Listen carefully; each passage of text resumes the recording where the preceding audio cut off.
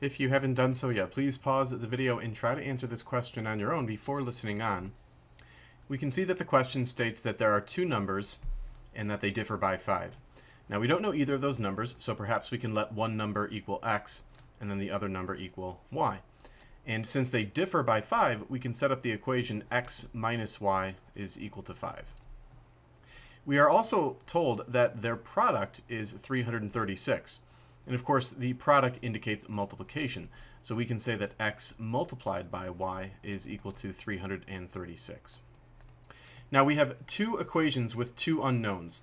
And one of the best ways to solve for the unknowns is to use the technique of substitution.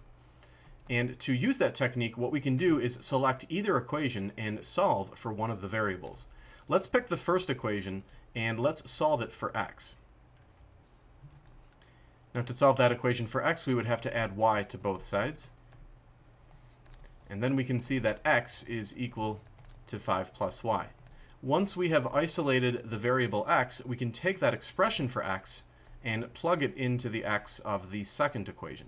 So let's go ahead and do that. So here we have substituted in 5 plus y for the variable x. And to solve for y, we're going to have to distribute this y into both terms of the brackets. And when we do that, we have y multiplied by 5 to make 5y, and then y times y, of course, is y squared. Now we have a quadratic equation because we have the variable squared. To solve a quadratic equation, we have to set that equation equal to 0. So let's go ahead and subtract 336 from both sides of this equation. That's going to give us y squared plus 5y minus 336 is equal to 0.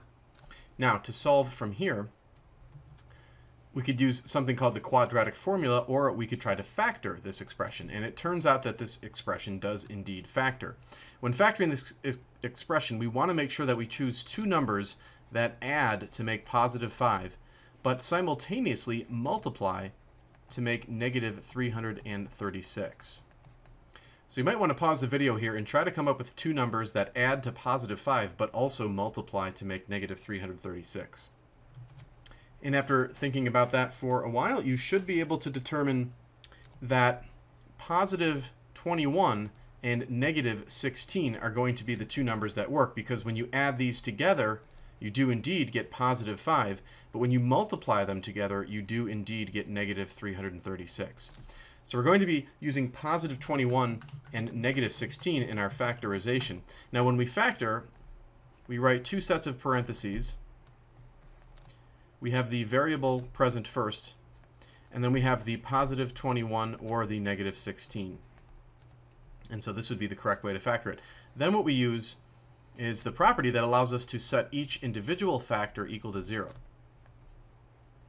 And then we'll go ahead and solve these equations separately from one another. And when we do that, we would subtract 21, and we would see that y is equal to negative 21. And then when we add 16, we could see that y is equal to positive 16. Now, we recall that the product of x and y is 336. So if we took the y of negative 21 and plugged it in, we could solve for x by dividing both sides of the equation by negative 21. When we do that, we would see that x is equal to negative 16. So we can associate x equals negative 16 when y is equal to negative 21. So that's one set of solutions right there. But we can also plug positive 16 in for y back into this equation. So if we do that and then divide both sides of the equation by 16, we can see that x would be equal to positive 21. And so we have a second set of answers.